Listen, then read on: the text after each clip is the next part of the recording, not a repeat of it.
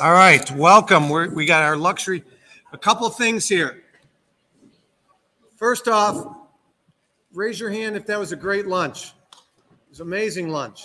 Those of you that are watching live, this is our Luxury Fridays. We're actually doing it unique. We're doing it on Thursdays. We are here in Fredericksburg, Texas, and I'm doing my luxury designation training.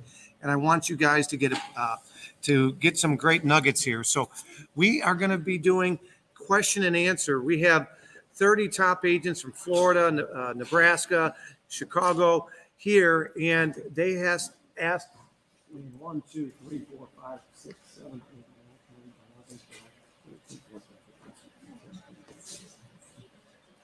23, great number, by the way, Michael Jordan, 23 amazing questions, and we're going to do rapid fire. We're going to do our question and answer on these. So these are our rapid fire question and answer. And hey, Mike, real quick, for this part right now, they don't need slides. Can we bring that computer over just for this 20-minute section? Is that okay? I'm not going to mess anything up. All right, perfect. All right, so I'm going to kill two birds with one stone. So those of you that are watching at home, we're going to do our Q&A. I'm going to disconnect the slide for 1 minute. Don't worry about it. You will see the slides when you need them, okay? You will see the slides when you need them. All right, so we're going to do that. All right, we're going to do Q&A. So I'm new my Vanna White, and this is going to be no. Oh, yeah, I got to turn my mic on. I turned it off when I went to the bathroom. You got to do that if you ever speak. First rule of thumb, believe me, I've been to an event where somebody didn't do that. So, all right. So we're going to go sequential order. And Mike, if you can turn the mic down just a little bit. Let's hear it from Mike, by the way. He's AV. He's wine aficionado. And help me with first name. Jamie has learned. She knows a ton about crypto. Her and I had a great conversation at lunch. Those of you that are watching Luxury Fridays, those of you that are watching the Zoom, we're going to be doing, we have 23 amazing questions. So we're going to spend probably a half hour right now going into the X's and O's in no particular order. I'm just going to go right down the line. So these are going to be in different modules. I'll try to reference the module. And then we'll talk about video. Why video? Because video is not a fad. It's not going away. So best place to spend marketing money. Again, I try to teach stuff for agents on a $0 budget as well as a little bit more expensive. So on a $0 budget, we already covered that in the morning, right? OPP, other people's properties, broker opens, other people's listings where you get permission. Okay, we do one featuring North Austin next week, East Austin next week, West Austin next week, South Austin. So going to other people's broker opens. Number 2, hosting open houses at other people's listings until you have your own. Number 3, we talked about, what was number 3? Oh, networking group, creating a networking group, chambers, getting out there. Those are all things you can do on a $0 budget. Creating your own YouTube channel. These are all things you can do. So that's what I'd recommend, your marketing dollars. But if you really want to invest money, video is key. When I talk about video, I'm talking about lifestyle property videos. So for those of you that have high-end and trophy properties, a great investment, a better ROI, both return on impression and return on investment, is video, these lifestyle videos. And I'll show you some examples here in a little bit where you guys can see some of our examples. Because you get a better return on investment with video than you do the 3D tours, the Matterports of the world. Now, the house tomorrow that we're going to see, it's $17 million tomorrow. That house probably warrants both a video and a Matterport. However, check with the owners. Many times I'll have high net worth, my clients, the high net worth sellers, they do not want the floor plans out there. They do not want a Matterport where you can zoom in and go room by room. Not so much where, hey, I don't want to show too much because they don't want to see it, although that might be part of it. But for safety and security, they got artwork. You know, you got people. I literally yesterday was at the rental car counter and had somebody call about my $875,000 listing, a buyer. She says, "Oh, you're the listing agent, right?" Like, I'm like, "Yeah." Like, she wanted to go directly to the listing agent. We don't mind dual agency around here, do we? Okay. So, but then what she said is, if somebody live in the home, is the home vacant? And I'm like, the owners are in the area. Yeah, they live. No, the house is vacant, but I'm not going to answer over a phone to some stranger whether the home is vacant or not. And she goes, you didn't answer my question. Like, she was like pushing me on it. I go, for obvious reasons and security reasons, I can't answer that question. I can't tell you it's occupied, it's vacant. So I'm sorry. Like, I still don't know what she was really getting at. And eventually I asked a couple more questions and she wanted to know flexibility of a closing date. And I said, they could be really flexible, 3 weeks or longer. Okay. They couldn't get out in 3 weeks because they do have personal belongings there. In this case, the home was not occupied. Okay. So best practices, video is key. Okay. I also believe in farming. Circle farming around listings that you have, listings that you've sold, past sales. In other words, it could be just listed, just sold postcards, or maybe even something more consistent. Okay, some people do magazines, some people do, various things around circle prospecting, around whether it be a farm or whether it be around a listing or sale. Okay. Keep track of the transaction. What are some great tools and resources to keep track of the transaction? Well, there's some great software out there. There's, from CRMs to SISO, SISO. Maybe you've heard of that. If you have a team leader or broker owner, Brian's doing some amazing things with that. That's a great resource. But something as elementary as Excel sheets with all your clients' database. Okay, Excel sheets with, I take a listing. What do we do once we take a listing? Assume you have a brand new assistant, or you are the assistant, or you were to hire a brand new assistant. Simplify. So in other words, sign yes or no. Listing agreement up in DocuSign or our cloud management system with the disclosures, like step by step. What are all the things you need to do when you take on a listing? It's going to be really important. The home's under contract. What are the following steps that need to be done when you represent the seller or the buyer? There's different responsibilities. Every state might be different as well. So having a transaction checklist, so to speak, with buyers, with sellers, it's under contract, I highly recommend. And that's how you systematize your business. Confidence to crush the listing and breakthrough. Confidence, grow your knowledge and your confidence will grow. So there's different things that we talked about earlier to grow your knowledge, right? What are you reading? Who are you surrounding yourself with? What are you holding each other accountable? Earlier, I was role-playing with Charlie. If Charlie wanted to start a luxury networking group and I'm not in his market, how can we hold each other accountable, right? So best practices, accountability, growing your knowledge, be a student of the game, always be learning, okay? ABL, always be learning. ABM, always be marketing too. ABM and ABL, okay? And be a student, okay? Always be learning, and you can learn from all brands.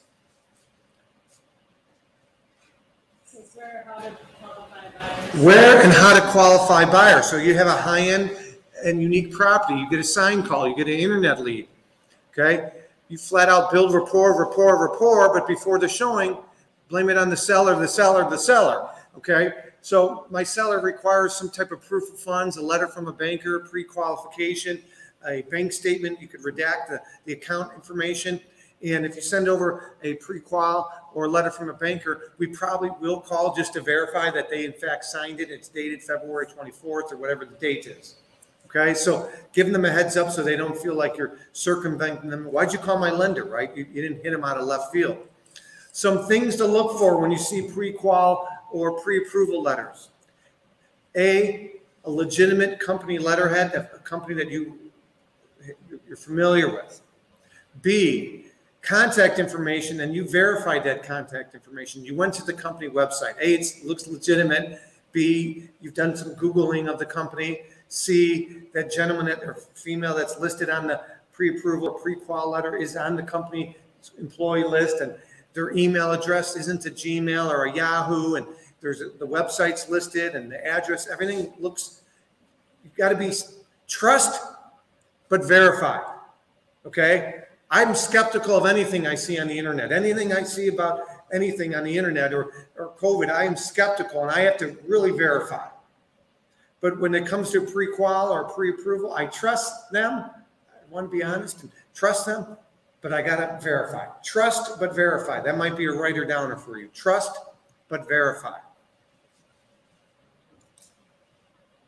If it's a buyer that calls you, they want to write an offer. We were talking about this yesterday. Okay, when you guys are looking at your home here in Texas, the agent didn't ask you about didn't ask you anything. Okay, and they trusted, or they were naive or inexperienced, or maybe all three. I don't know, but you want to trust but verify. So build rapport with the buyer. But you can use the old analogy, especially with luxury. Like, hey, listen, if you went to that Lamborghini dealership over there in Frisco, they wouldn't throw you the key and say, go enjoy it. No, they would build some pre-qualifying questions. They want to make sure that you, in fact, can purchase this car. No different than the house. The seller has asked us to pre-qualify. Okay. Now, there are some exceptions to the rule. If I have a relationship with Tanya and she's a rock star agent, or Elizabeth, and she said, hey, the client's good for it, okay, that might be an exception to the rule, but I would always still run it by the seller. Like, hey, Elizabeth's got a high net worth client. They're super high profile. They want to be under the radar. Now, I would always ask my seller ahead of time, if this does in fact come to be a buyer that's high profile, would you be willing to sign an NDA, non-disclosure? You got a JJ Watt, you know, he comes to town, wants to buy something. You know, you're not going to be all over Facebook saying, hey, JJ Watt just came through our listing, okay? So that's, you want to address Captain Obvious, the elephant in the room. And so you would talk about NDA, say, hey, we'd be happy to sign an NDA. The exception to the rule might be, too, is can you tell me a little bit about the client, Elizabeth? What do they do for a living? If you can't give me pre-qualification or anything like this, what can you give me? Many times they'll drop a name. Maybe if it's JJ Watt, they might say he's a Houston Texan player or whatever, or it's a coach, but they might drop a name and you might not know the name, but you can do some due diligence and see if that person is a prominent figure. We had somebody that wanted to come through our $9.5 million listing a few weeks ago. He was from a big marketing company and he was president of it. I found plenty of stuff on him online and I could Google him and send it to my client. And my client was, and he's really skeptical. He said, that's fine. Okay. So the good news for us, for me, is I've had a very skeptical seller that was ultra private and security's big. And so I had him and he was like my litmus test. If he would approve everything, and that was good. And so I've just taken that same concept and be skeptical and trust, but verify, and then go to my client and say, here's everything about them. They live here. Here's their timeline. Here's information. Here's their dossier. Okay. Elizabeth, are you part of that Realm network or no? Have you heard of it? Realm? Yeah. So there's a group that I belong to. There's 500 global agents in it, and we can do a wealth engine lookup. So I can look up somebody and it comes back with their online dossier, like whether they're charitable donations, you know, as much information as you can. My client does so much due diligence on the one I was telling you about, on a potential buyer. He'll try to figure out if they're Democrat or Republican. I share that with you because in his library, if they're Democrat, they might have books out about Hillary or Obama. If they're Republican, they might have a book out about Bush or Trump, because he wants them to visually see themselves moving in. That's what staging is. Staging is helping a buyer visually, mentally move into the home. Now I'm sharing with you some next level stuff, but that's reticulator activator. Wow, they know I like Texas football or whatever it might be, right? So that might be some next level stuff. By the way, you should Google the buyer as well. Try to figure out their personality type, their likes and their interests, because even your small talk, if you have to be there, a listing agent must accompany all showings, and you can build some rapport with them and they enjoy it. And the buyer's agent, you make them feel like a rock star and you make them look like a rock star ahead of time and during the showing. I want to tell you, Elizabeth, your agent is awesome. She's done a great job. We've been in communication. She's asking for she's asking all the right questions. So you're in good hands. You know, build that buyer's agent up in front of the buyer in a way that doesn't seem tacky or staged, but just, oh, by the way-ish. Make her feel great, because guess what? She's going to want to work with you on that transaction. Okay? Crypto. Okay, crypto. There are different platforms out there where you can do some due diligence on whether the crypto even exists. So I'm a member. I have my crypto certification. I'm going to send you guys a 20% discount on it. I get 0 for this promotion. Okay, but it's a very thorough class and it's great content. If you were to try to sell a home and a buyer comes through with crypto, you can figure out more pre-qualifications, is it legitimate or not? Okay, if it's a buyer, same thing. Last thing you want to do is call on a bunch of agents with a fake letter. So you got to do diligence on your own buyers so that that listing agent knows that, man, Elizabeth has done her due diligence. Here's everything on a silver platter. Does that make sense? I have a buyer letter. Okay, I have a buyer letter. When there's no listings, that I have a buyer letter is amazing. I got a new podcast we're going to have. I have my good friend come up from Austin and stand real quick and tell everybody about give me the 30-second version of how you were looking for a buyer and what came about because of that letter you sent out.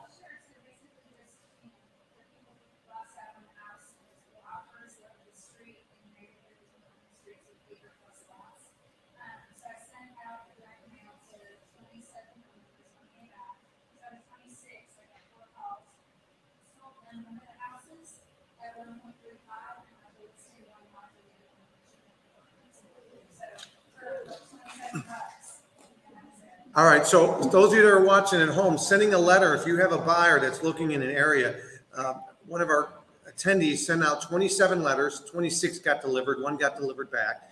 And how many million? About 4 million in volume she did, 100,000 in gross commissions based on 27 mailers going out. Best practices to separate listing, determine market value. Anybody remember this kind of question? Was that kind of yours? Best practices. Maybe it's best practices to make your listing stand out. That was me, I think. Okay, so I was wondering, when you go to list a luxury home, what are best practices to do prior to listing going live? One second, let me hold that. Mike, any chance you got a handheld for people when they ask questions? Man, hey, is this guy awesome or what? Let's hear it from Mike, all right? Jack of all trades. I appreciate it. But go ahead, repeat that. So I was wondering, when you have a luxury listing coming up and you're getting ready to come in for go live, what are some best practices to do beforehand? Perfect. All right. Awesome.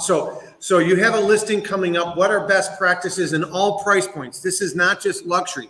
Best practices. You want to be the discriminatory, analytical potential buyer. You want to look at it from a maintenance standpoint, from a deferred maintenance standpoint, from a curb appeal standpoint, from a what does market research standpoint look like. You want to look at that home with a telescope, with a, what do you call that? The big old microscope, okay? You want to pick it apart in a good way. You're not going to go tell the seller your home needs all these things. You got to build rapport, but market research, okay? So if there's some deferred maintenance, because you only have one time to make a first impression, is that where you're going with it? So having amazing books, where are my before and after books that we showed? Having examples of those in case studies, before and afters. Would one of you bring those up from that table, please?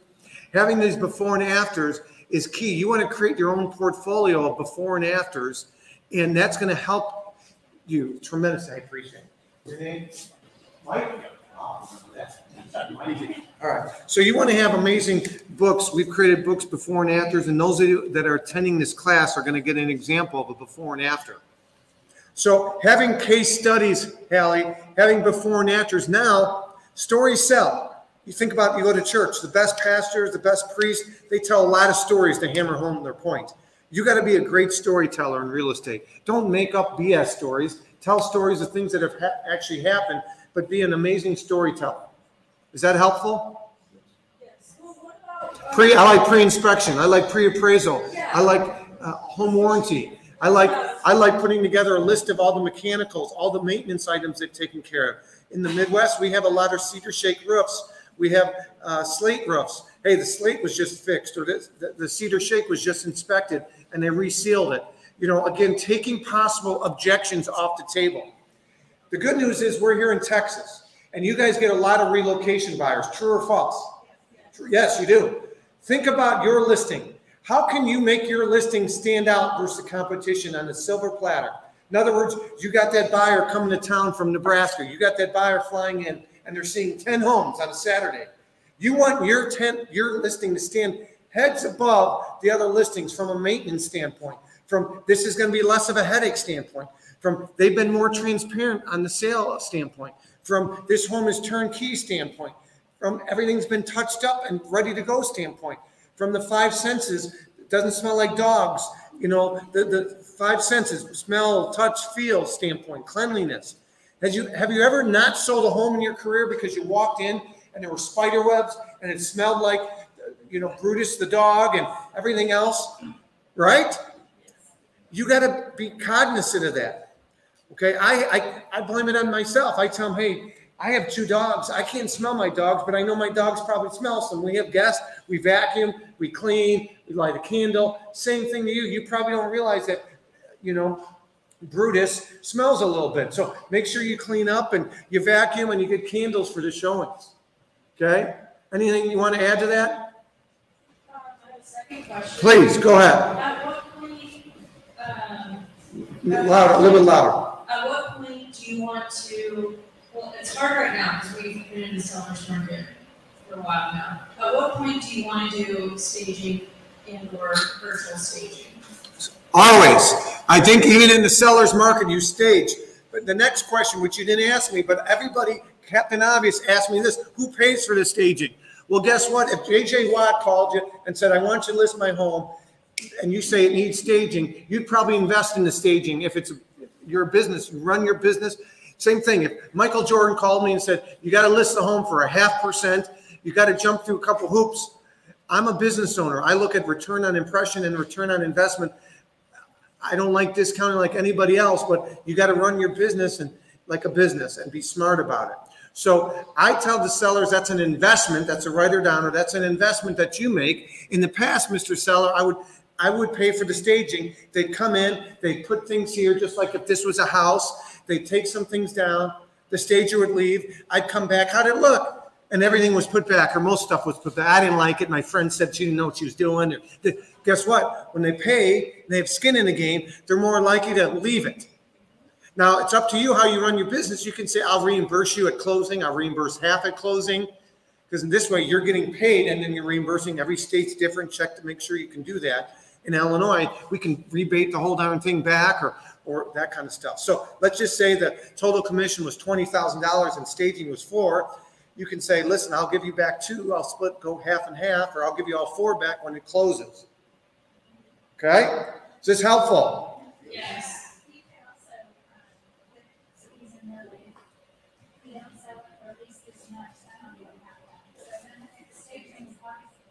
Yeah, you can have, just like you have escalating clauses, you can have performance guarantees. If this house doesn't sell for X amount of days or X amount list to sale ratio, I will pay for the staging, or I'll reimburse this. So you can, just like escalating clauses and multiple offers, you can have a incentive clause. I had a client, a former CEO, I told him what my fee was. He goes, what if I paid you more if you sold it for this % in this many days? I wasn't going to say no to it, right? So he gave a performance incentive. Okay, he offered it up. He was in his business line of work. That's how he got paid more. And so we did that. So you might consider performance clauses or performance guarantees as well. Great question. How do you attract off-market listings? Good old-fashioned door knock. We already talked about sending mailers. Circle prospecting around homes that you've sold before. You could do circle prospecting around the house Elizabeth sold. So Elizabeth sold a home. Now, you got it fully disclosed. You weren't the agent. So you could circle prospect and you weren't even the agent involved. But do you ever get stuff in your mailbox, neighborhood market updates, and they list all the sold homes and that agent didn't sell any of them? Sure. So you can do circle prospecting. Hey, your home might be worth more than you think. Okay. I'm not going to tell the call on the person. But somebody here shared with me, they bought a home 5 years ago for $500,000. It's worth 1.5 today, 5 years later. They can send out a mailer to that neighborhood. Your home might be worth more than you think. If you're thinking about selling in the next year, give us a call. We might have a buyer, but you might be leaving money on the table if you're thinking about selling. And now if you put on there PS, if you want to hear the 3 costliest mistakes that most home sellers make and what you could do to avoid them if you're thinking about selling, here's a free report, or go to this landing page, or text free report to this number. That's a hook. That's a hook with a capture. If you just say, go to my website, that's fine, but you don't know if they went to your website. If you have a landing page where there's a call to action and they got to leave their information to get that free report, when I did all this stuff, cancel and expire, I sent them to a URL. I think the URL was, because I don't do any prospecting anymore, I know why it didn't sell.com. And I would print off the multiple listing sheet, and I would circle the price and circle a bunch of fields in red because I was a former teacher. Sometimes I'd throw a grade on there if I was really having fun. But then I put, I know why your home didn't sell, call me. And I put the URL. And they go to a landing page with me on the video. Hey, you're on this page probably because your house has been on the market and currently isn't listed for sale. And you want to hear some alternative ways and probably why your home didn't sell. We have a 201-point marketing plan. We have a performance guarantee. We do this, that, and the other thing. And put it on a landing page. If you're interested in the free report, boom. Okay? How do you build a client base of luxury buyers? Well, you want to build a client base in a sphere and a database, period. Right? So your database, your sphere. You guys moved from Nebraska to Texas. You didn't know anybody. So how did you do it? Quick, huh? So you to a neighborhood, and this is the market report that Tanya's holding up. Okay. That's a personal brochure, but we do market reports. So if anybody wants information on that, I can show you on my computer. Okay, perfect. So they did market reports. They picked a neighborhood. I coached a $100 million producer, Reagan Mackey, Compass, out of Atlanta. Reagan, she farmed a neighborhood with market reports. Okay. Top of mind awareness, boom, boom, boom. Put videos out there, content. Okay, the name of our designation is not luxury generalist, it's luxury specialist. Generalists get paid, specialists get wealthy. You sprain your ankle on the ice out here and you're training for a marathon, do you go to the doc in the box or do you go to a specialist? Generalists get paid, specialists get wealthy. Again, I talk a lot about money in my trainings, and money's not the root of all evil. It's what you do with it. By the way, I do believe that money freedom equals time freedom, equals relationship freedom, equals location freedom. So let me say that again. Money freedom, if you make more money, equals time freedom. You can step away from the office, attend this training, hire an assistant, refer out leads. Okay? So that's time freedom. Okay? Money freedom equals time freedom equals relationship. You can spend more time with the family. Equals location freedom. You can make money in your underwear in this industry. Okay? Best marketing, networking, attracting practices. I think I covered that earlier. How to launch a luxury division with confidence. What's in it for your agents? In other words, if I'm an agent that's currently with your office or I'm recruiting an agent, I have a top Keller Williams agent here that's launching a luxury division. Okay? You need to know the competition, the strengths and the weaknesses of other luxury divisions, what they bring to the table, okay? You got to know what your agents want. They want leads, okay? But if you're not going to provide leads, what kind of support and training and systems you can put in place to help them? You might consider leads. You might consider exclusivity. So in other words, they're listed on a separate website, and these are our luxury agents. They have to qualify. What is that prerequisite to qualify? Sometimes it's our course. We've had brokerages, literally, I got one in Miami right now launching a luxury division. He's bringing me down in April. And the prerequisite to be in their luxury division is our course. It's a baseline. Might be the Institute's course, whatever. Okay?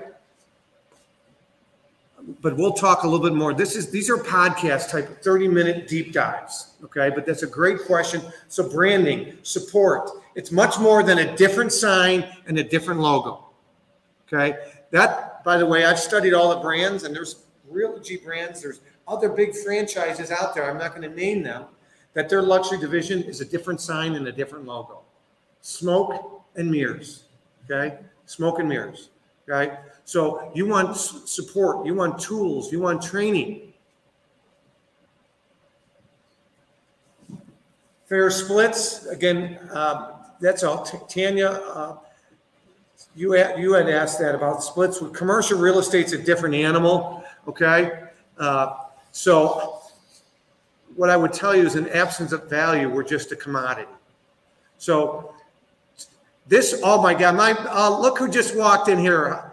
Hey, honestly, I want everybody to welcome this young lady that just walked in. This is Leslie Akers. She's awesome. She is luxury right now. Grab a seat wherever you'd like, okay? You're welcome. We're just going over some Q&A right now, okay? We got waters here, restroom, food. Make yourself at home.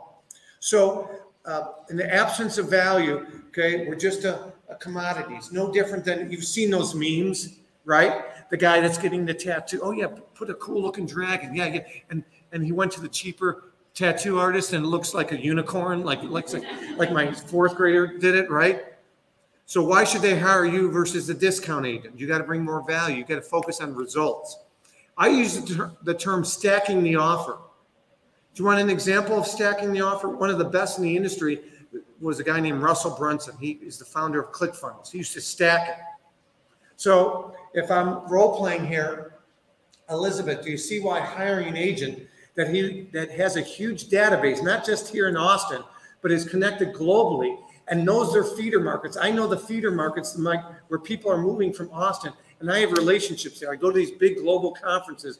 Do you see why hiring an agent that is not just locally connected, but globally connected could perhaps bring an extra 1% to the sale price of your home?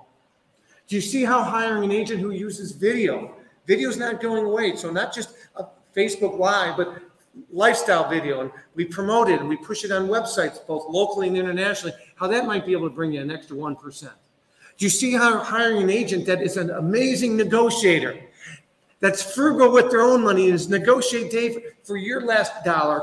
Do you see how an agent that is an amazing negotiator, by the way, I have the CNE negotiation expert designation, okay? About 5% of agents across the globe have that designation. We've been taught best marketing practices, best negotiating practices. We understand that there's combative negotiators and collaborative negotiators, Dave. And so, again, part of getting you top dollar is having great relationships with other agents and negotiating in a way where they feel like they won, but we actually got what we got and we wanted, Dave. And so do you see how having an amazing agent that's going to negotiate for your best top dollar will help you net another 1% or more?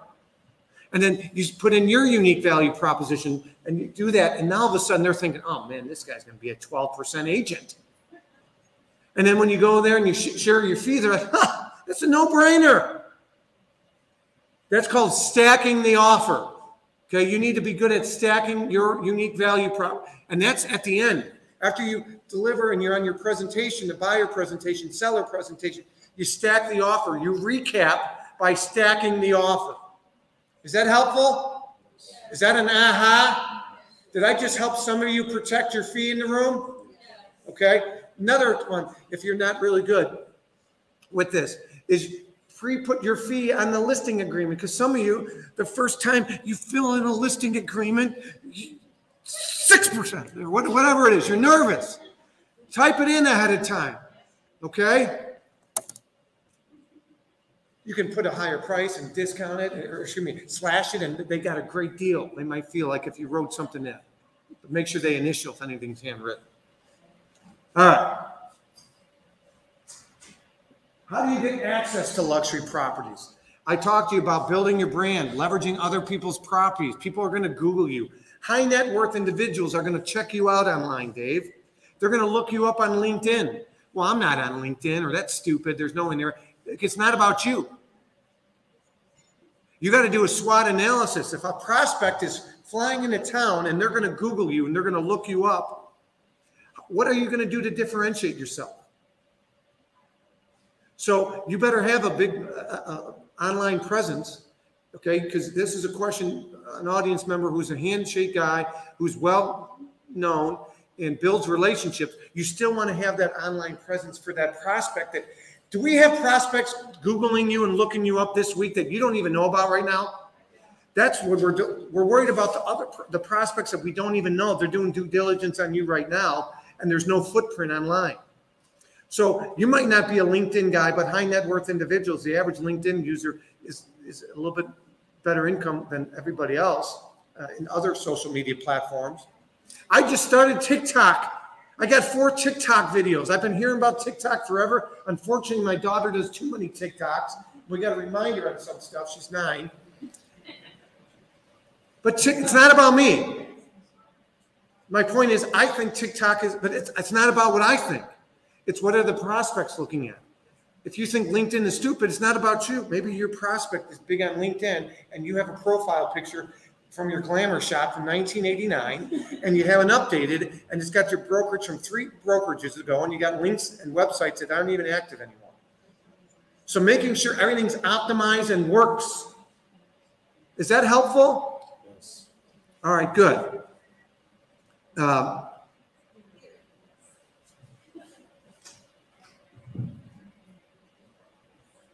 What is difference to treat each market?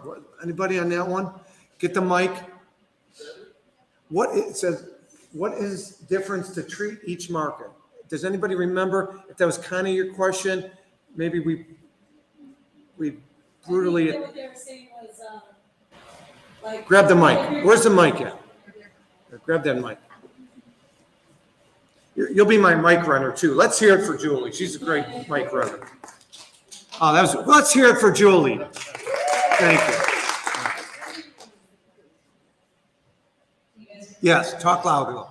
So I think what they were asking was if you're going to market or treat like your entry level versus your middle level versus your luxury level. Okay, yeah, not treating everybody the same way. You want to be respectful and treat everybody with respect. But Brian Buffini and my first real estate coach, who I want to get on my podcast, Joe Stump, by referral only, and Dean Jackson, they would talk about segmenting your database, segmenting it, going through your database, and basically what I do is I give an A, B, and a C database. Maybe you give an F, an A, B, C, and an F. F is you never want to deal with them again, okay? A, B, and C. A are your trophy clients for whatever reason. They refer you tons of business. They're amazing. You love them. It's happy hour somewhere. You want to have a glass of wine with them all the time. Okay, that's your A list. Your B list, they're good. You like them. They're maybe not as connected. They're maybe more shy, and they might not refer you as much business, but they're good. Your C is, they're okay. They're not bad. Okay, but A, B, and C. Okay, A, B, and C. All right, so that's that. Oh, this was a great question. Yes, Chad asked this earlier. So Chad asked about appliances. How do you, as an agent, walk into a property and familiarize yourself with the finishes, the woodwork? What kind of stone is this?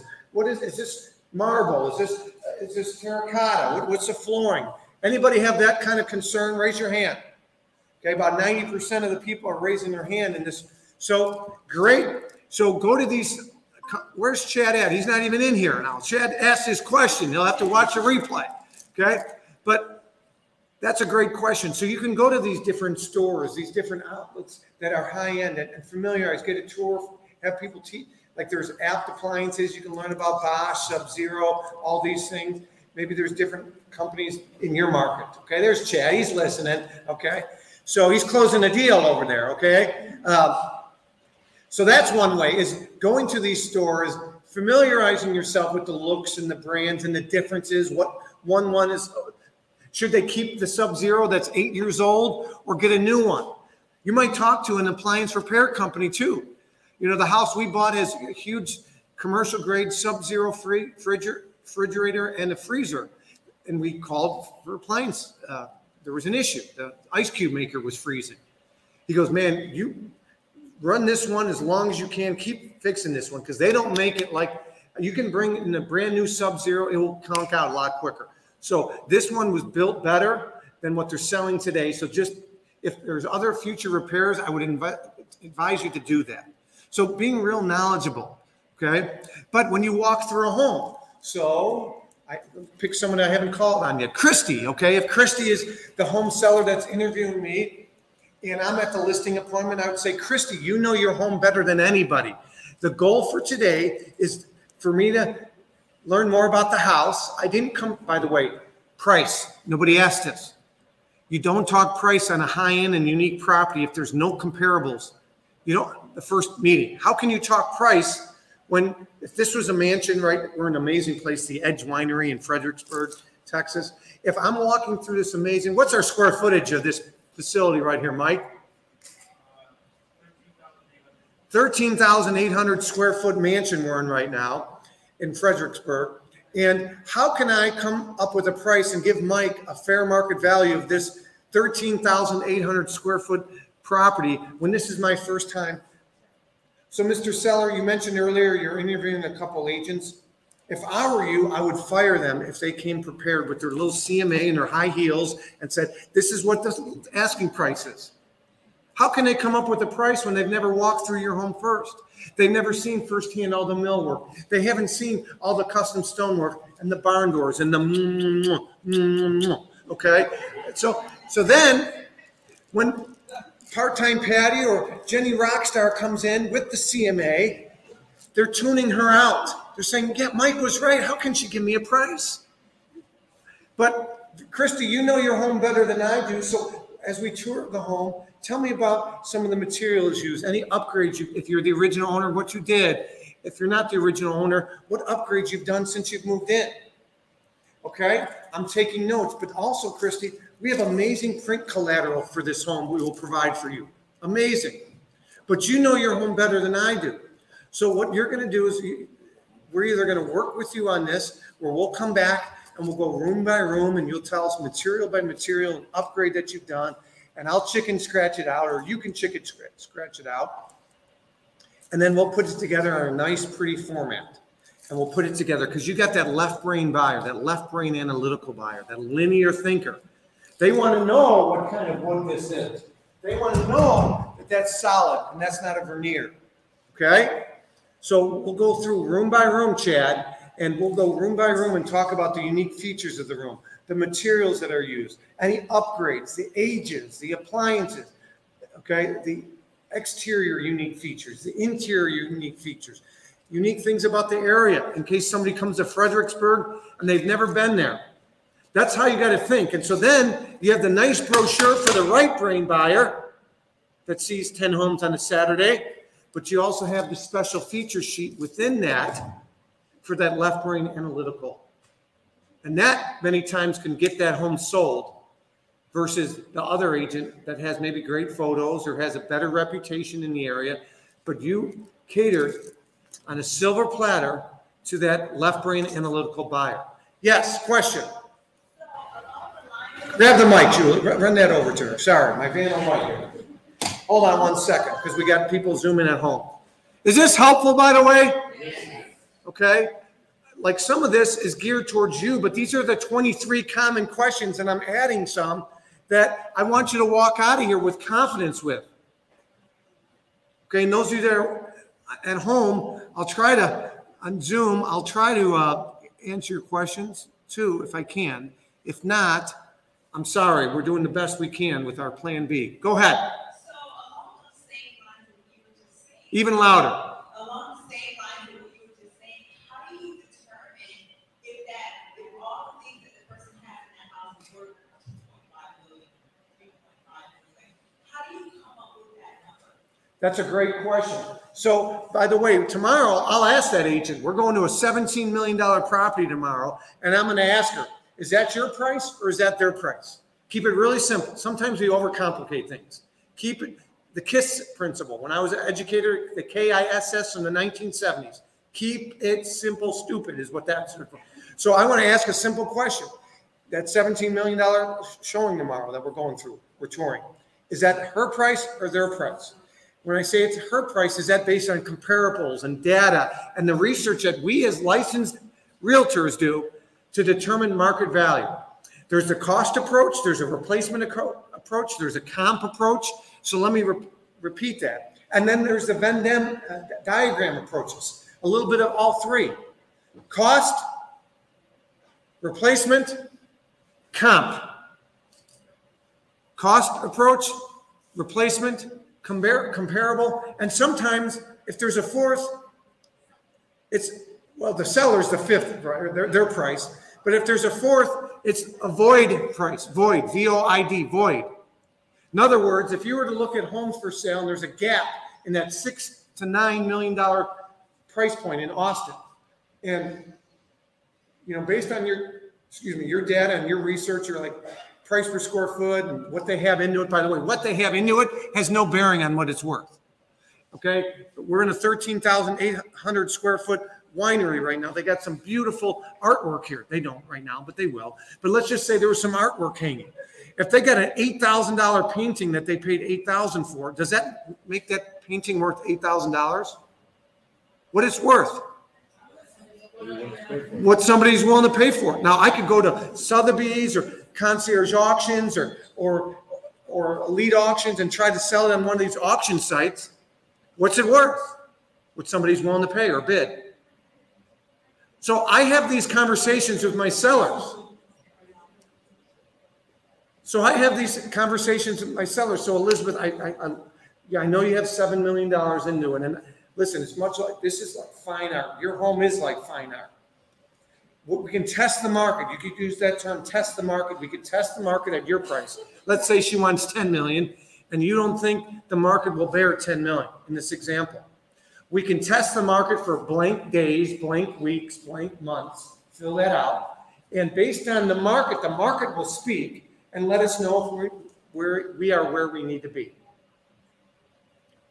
Okay? So I like having that agreement up front. So if we're going to test it at $10 million for a month or 45 days, I like to, by the way, to make it small windows. Why small? What happens the longer something's on the market, subconsciously, what do buyers think? Just audience part. Something's wrong. What else? It's priced too high. What else? Another agent could sell it faster, maybe. I don't know. What else? Dave, what happens if the home's on the market way too long in Omaha? It gets stale. People look elsewhere. And then what happens is many agents hit price reduction, reduce. Okay? And maybe they didn't need to reduce. Maybe, let's be honest, there's some real estate agents that are part-time Patties and part-time Pauls.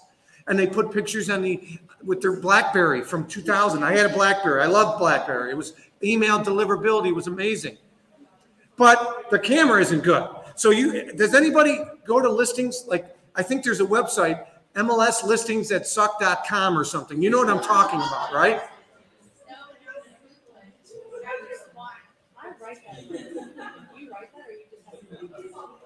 Great. So Elizabeth from Austin says she writes that in her agreement. In other words, a predetermined date for a price reduction, or is it a predetermined number of showings, or both? No, I'll just say whatever.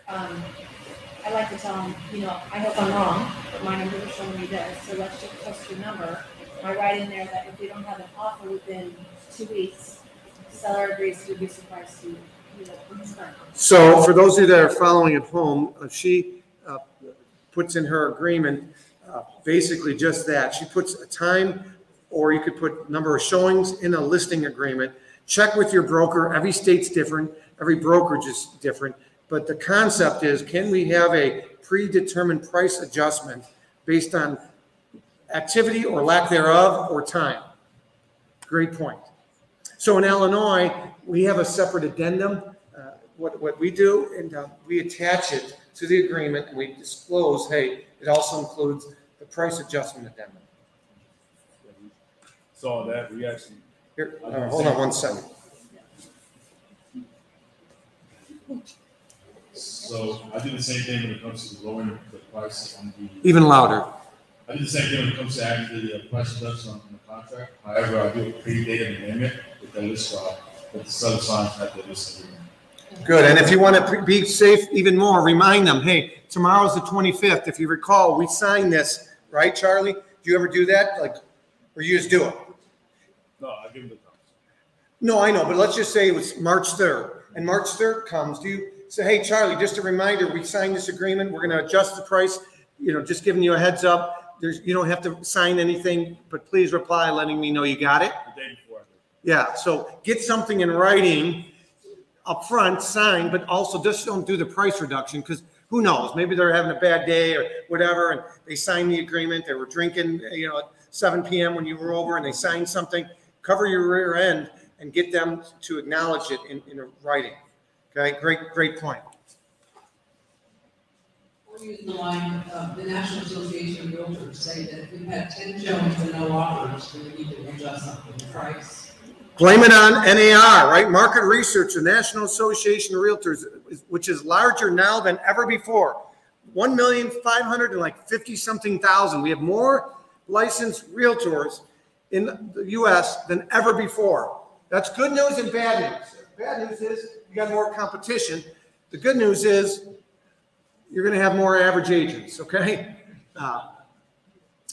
Other questions? This is good, guys. So, Chad, getting back to your question about appliances and stuff, do you feel more comfortable and confident on how you can, A, be more knowledgeable for yourself, but B, how you can incorporate the owner to help you with that? Okay, all right, good. All right, we got chocolates being delivered here for that little sugar low, okay? We got chocolates. At home, you're missing out on the chocolate, but you got your own bathroom, so that's good. All right.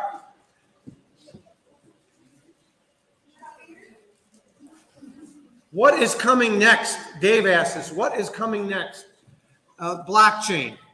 Blockchain, crypto, digital currencies is coming next. I'm not going to bring politics into anything. Michael Jordan once said, why you didn't talk politics? And he said, because Republicans buy sneakers too. Well, I got news for you. Republicans and Democrats and independent and Green Party people, they buy and sell a lot of real estate. So be careful. I probably alienated some people by being mask optional on social media, but I needed to be able to tell my kids I stuck up for them and I didn't stay silent. 2 years in my mind was enough. But my point is, what's coming next is blockchain, digital currency, and all these types of things. This is really important. If you followed what's happening in Canada, I'm not bringing up I am going to bring up the Canadian truck drivers movement, what's happening there. But literally the Canadian government they froze people's bank accounts if they donated $50 for the Canadian truck driver movement. Now, what's scary about that is Canadians are compliant. They're good people, my Canadian friends. If it happened in Canada and they froze assets, do you think it can happen here in the United States? Now, we have protections in place, but it can't. So diversifying and blockchain is one of the ways that you can do that, perhaps. Also anonymous, but a lot of people think blockchain, people are just buying and selling with laundry money and dirty money, and that's not always the case. So I'm going to be sending everybody that's watching that's taking our course today, how you too could be crypto certified. And by the way, somebody that's watching this, just unmute. Amanda, would you unmute yourself? Amanda Smith, please. But those of you that are, you can take this course. It's up to you. We'll give you the discount. But one of the things is you can go on their Facebook page once you go through this and say, hey, here's the pre-approval I get. Does anybody know about this digital currency? And you'll get a response like fake or it's legit, or so now you can have a unique value proposition when you go on a listing appointment to say, Mr. and Ms. Seller, you might not be familiar. I don't personally invest in crypto and I don't yet, but I'm familiar with it, where if we offer your home and we get a buyer that wants to buy your home with crypto, in the past, that seller would have to have a digital wallet and have to accept that form of digital currency. Now they don't. With this company I'm talking about and others, literally they can, for a lack of better term, currency exchange the crypto and the seller gets paid in cash. That's what's next. In the past, the seller would have to agree to accept that digital currency in their wallet. Now they don't. The buyer would have to liquidate, okay? And basically there would have to be an end user. And once they liquidate, then the seller gets paid in cash at closing. Not cash, but it's wired to their account. Is that a big aha? How many are learning something just from that right there? Yes, that's huge. Yes.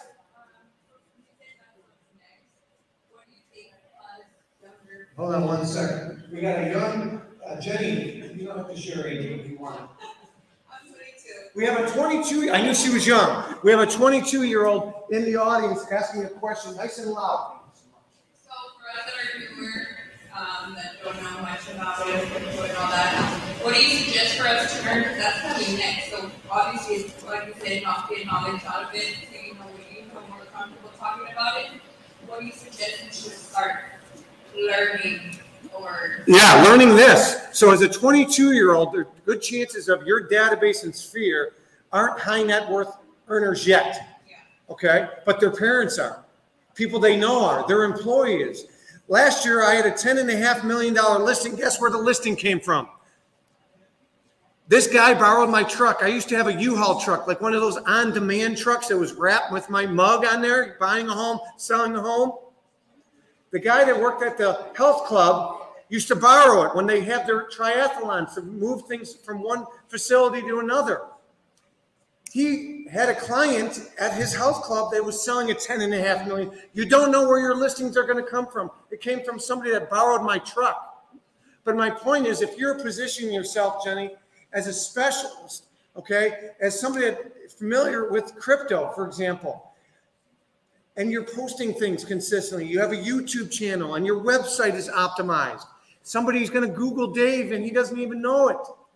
And if you're talking about those things, you might be earning the trust and the respect of a prospect you don't even know that's out there. That's how you can do it. Why social media versus belly to belly? You got to do both. Okay, sales is a face-to-face, but it's also what if they're Googling you now and looking you up and looking at your reviews and all that, and you don't even know about it. Is that helpful? Yes? Okay, we talked about that. Jenny, can you run the mic to the next person? Or thank you. Okay, Charlie's our mic runner. Let's hear it for Charlie. Question. Yeah, so when you talk about posting as a cryptocurrency specialist and then you're Mark. posting that you're a luxury agent, but you also sell lesser homes at that price. We sell big and small. How do you convey all that in one breath? Diversify. Well, you can't. You can't convey it in one breath. However, you can consistently put that message out there that we do cute and small. We represent buyers. We have team members that help renters. You can put that message out there at the end of a video. You know, you're doing a 2-minute video that's about this van down by the river. Don't forget, we sell luxury homes. You're doing a $17 million video tomorrow at this house. You say, don't forget, we represent all types of buyers and sellers. We just sold a blank, a $200,000 home. We just sold vacant land. So just, oh, by the way-ish, consistently, opposite of what you're doing in your video. So if your video is talking about luxury, oh, by the way, we do this. If your video is talking about how we just helped a trailer park person lease at $3,000 because they have trailer park rentals, but hey, don't forget, we help buyers of trailer parks, the whole park themselves, or single family homes or vertical. So again, oh, by the way, but then you have videos that talk about what you serve, but then you, oh, by the way, just like, oh, by the way, if you know of anybody that needs a second opinion, their home's been on the market, they don't hear from their agent, the only time they do is to lower the price, have them give me a call. We give out second opinions all the time. You drop enough second opinions in all your videos and enough, oh, we also service cute and small, big and tall, big and small, okay, consistently. Does that help you? The other thing that you want to do is you want to do videos highlighting, I kid around, say the van down by the river, but you want to do a video where you're touring. Hey, we're at this awesome house, because that house is awesome to somebody. You know, well, it's true. I mean, being serious, that van by the river is a mansion for somebody. We all have unconscious bias. You know, as I mentioned earlier, I was founder of the CDS designation, Certified Diversity Specialist. I was made aware of my unconscious bias during that training. It was great. Because part of my training before, and I didn't say it in the beginning, is I didn't come from wealth. I come from blue collar. I got a 19 on my ACT. I was the first to go to college. But you know what? I did come from wealth for some people. To some people, I was starting on third base. Or I was about to touch home plate for some people. So being sensitive to that, and that's why I brought it back to that $93,000 property I sold. I did a video for it just like it was a 9.3. Because that is a 9.3 to some people. We're living the American dream. Okay? Be sensitive to that. I got in the business to help people. So I'm not one of these luxury agents that says, no, I'm too good for you. I can't. That's part of, in our training, people say you're authentic and you don't fit the mold of a luxury agent that we see on $1 Million Agent or whatever. But be you. Be you. That's the biggest thing, is be you. On social media, be you. Do you. Be sensitive on ways you can improve yourself. So for me, that was eye-opening. I do have unconscious bias, and all of you do as well. Whether you're female, whether you're male, whether you're a minority, whether you're Italian, whatever. Whether you've been divorced, you have a different perspective. You're more empathetic to probably a divorced client. Okay, try to walk in the shoes. And that was a good thing from somebody from NAREB I learned. She was with ERA in Vegas. Shanta Patton shared that. Because we all have our unconscious bias. Okay, great question. How to get expireds and lead gen. How many want to know lead gen? Canceled, expireds. Oh, that's it? Okay, we'll go on to the next one. All right. All right. So canceled, expired listings. Okay, these are all some things that you can do. Red X, Vulcan. Again, right now when market is hot and stuff is selling, there's not as many canceled and expireds out there, but you will see a lot more, bless you. You will see a lot more for sale by owners in a hot market, won't you? Mike, where's the mic? Runner, please. Let's hear it for Lynn over here.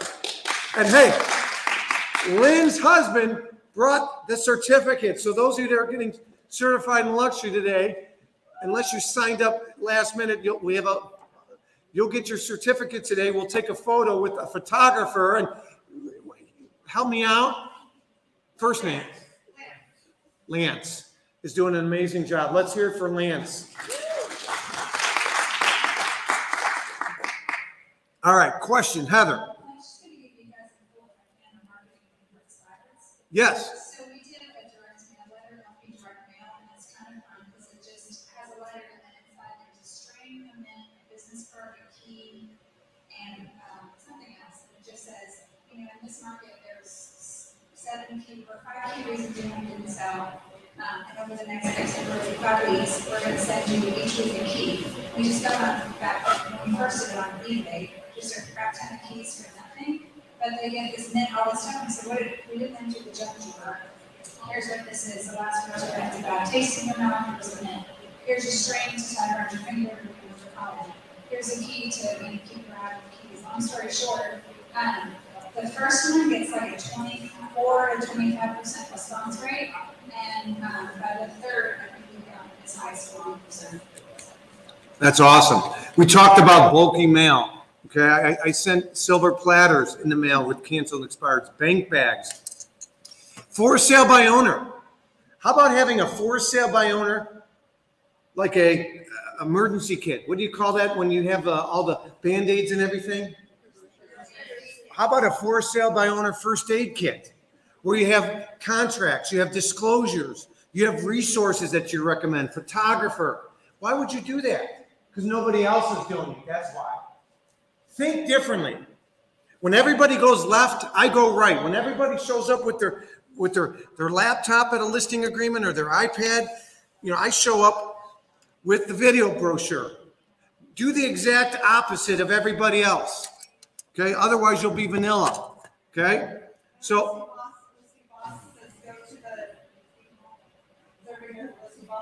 Haas Pratt, yeah. So he says go to the for sale by owner and offer to open a one-page landing page for them. You know, so Yes, so that all their pictures and everything else and do that for them. put together a website for them, a brochure, work with the lender to pre-qualify with what the interest rates are. These are all some things that differentiate yourself. That's exactly right, Tanya. Thank you. Differentiate. Bring value. Now, we talked about Captain Obvious, Hotels.com, addressing the elephant in the room. Maybe what you can do with the Hotels.com Captain Obvious is, Tanya, you might be asking, why am I, when everybody else knocked on your door and said they have a buyer and they didn't, or everybody else gave a card and said, call me when you're ready to list, why am I, fill in the blank, pre-qualifying people, putting together a landing page, giving you the disclosures, giving you the for sale by owner first aid kit? Well, I'm glad you asked. And by the way, you didn't even ask, so I'm addressing the elephant in the room, Tanya. I'm doing it for two reasons. How long are you going to give it, selling it by owner, before you explore options and maybe hire an agent? 4 weeks. By the way, whatever they tell you, divide it by half, maybe divide it by third. So I'm going to say in a week and a half, she's going to explore other options or less. Do you have a close friend or a relative that you feel obligated to market the home with after those 4 weeks? I'm sure they are. So you have a lot of decisions. Everybody knows a real estate agent. So here are some tips when interviewing an agent. You want to make sure A, B, C, D, whatever it might be. We have a cancel anytime guarantee. We have this, that, and the other. What I'm hoping, Tanya, is by leading with the giving hand, by building rapport and trust with you, by giving you a landing page or my lender or this or my photographer, that there's no obligation. I'm not having you sign anything. If you sell by owner, maybe you got to buy in the area and I can find you off-market property. If you sell by owner, I know you said you're looking for something in Florida. I just met an agent who represents amazing properties there. I'd be happy to connect you. If I connect you in our business, we get an introduction. They call it a referral fee. Doesn't cost you anything, but I'm connecting you with a rock star that's LUXE certified. Khalil Mack just sold his home in California. I connected him with a LUXE graduate. Okay, so that's really what I try to do. We're building a network here where we can send referrals with agents that have the prerequisite of the LUXE designation. Okay, so great question. For sale by owners canceled and expired. Again, networking through the chamber and other businesses. My video, I'll show you a video. I did I brought in $2.5 million worth of videos, of vehicles, and it cost me $0 because I bring value to that car dealership. They're in my networking group. Again, what classifies a luxury listing? We talked about that. There's 4 primary price points in most markets. You really start with bucket number 2. Figure out the average price point in most markets. That's bucket number 2. Bucket number 1 is entry level or starter price points below the average price point. Bucket number 3 is what? 2 times, not all at once. Thank you. 2 times the average sale price. That's bucket number 3. And luxury bucket, or the 4th bucket, we define luxury as a home that is 3 times the average sale price for that given market.